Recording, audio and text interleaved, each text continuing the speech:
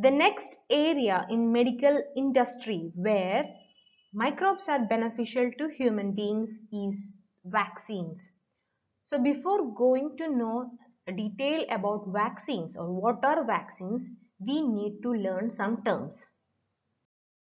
The first one is antigens or invaders. Antigens are actually any substance that are able to cause a disease in human beings, or otherwise we can term as invaders. They may be microorganisms or any other substance. Another term you need to learn is antibody. Actually, antibodies are substances that are produced in the body to fight against those invaders, or we can say they are fighters of the body. So, vaccines are nothing but dead or weakened microbes.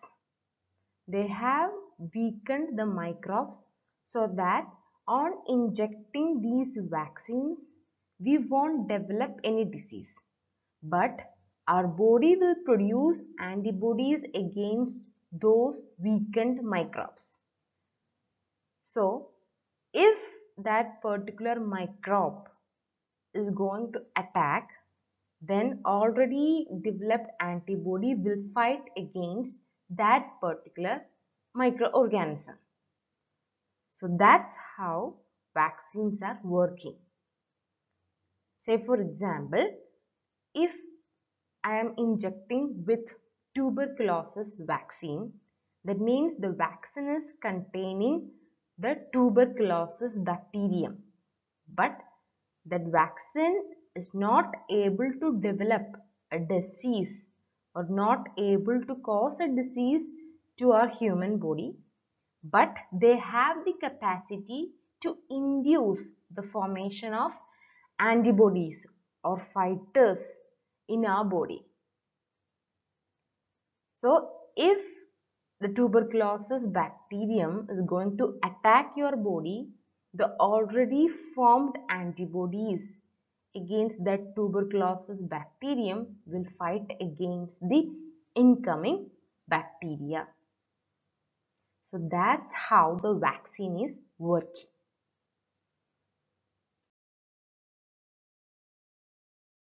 So in this image, you can see that on injecting the vaccine. So vaccine is nothing but the antigen or a weakened microbe. So that will trigger antibody production in the body. That means the antibody is ready to fight against that particular microbe in future.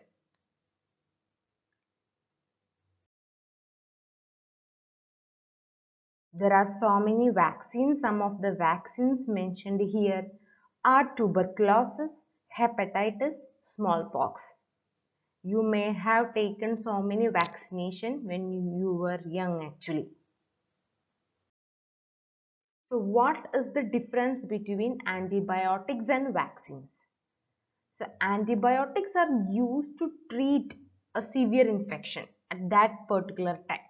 But vaccines prevent infection or prevent you from getting that particular disease. So that is the difference between antibiotics and vaccines. The next field where microorganisms are helping is in the agricultural field. You have already learned that the root of leguminous plants contain a bacterium called as rhizobium that helps converting nitrogen into nitrogen compounds. So the plants will have the ability to absorb nitrogen compounds directly from the soil because plants lack the capacity to absorb nitrogen directly from the air. They are not able to capture nitrogen from the air. So they should get nitrogen for making proteins from somewhere else. So here leguminous plants are actually containing rhizobium bacteria, or otherwise called as nitrogen fixing bacteria, that help to convert the nitrogen present in the air into nitrogen compounds so that the plants will be easily absorbing the nitrogen from the soil. This you have already learned in your class 7. The next area where microbes are helping human beings is by cleaning the environment. Let's see how it is. So you can see these two images, right? In the first image, you can see there are so many plastic bottles, polythene bags, etc. In the second image, you can see so many plant waste and all. So which will get decay faster or which will disappear after some time? This plant waste. Because microbes act on dead waste, either plants or animals, and convert them into manure.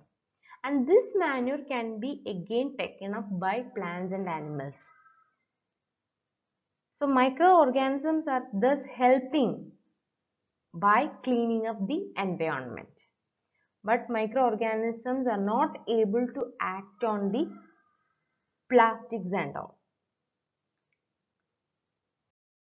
Thus, we can say that microbes helps cleaning up the environment by converting or by acting on dead organic waste and then converting them into manure.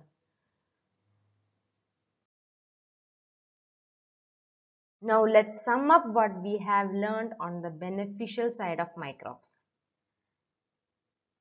We have already learned that microbes are used in food industry, particularly in making bread, alcohol, wine, etc. and in medical industry, in vaccines and for making antibiotics, and thus help in cleaning up the environment and thus recycling those nutrients back, or they can be used up again by the plants and animals. Hope you have understood the beneficial microbes. So now let's do an activity. So what you have to do is, like this image, you have to take 4 bottles, label them as A, B, C, D and all according to your wish. Then pour some warm water in each plastic bottles. Add small amount of yeast in all the 4 plastic bottles, and you have to add 1, 2, 3, 4 tablespoons like that.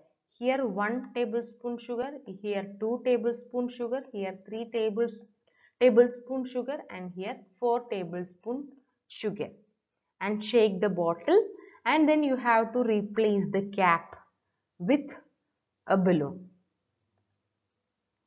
So as in the image you can see the balloons get inflated. So you have to note down your observations in the notebook. Now the questions you have to answer is the size of the balloon same or different? What is causing the balloon to inflate? Hope you have a thorough understanding on the beneficial uses of microbes. Thank you.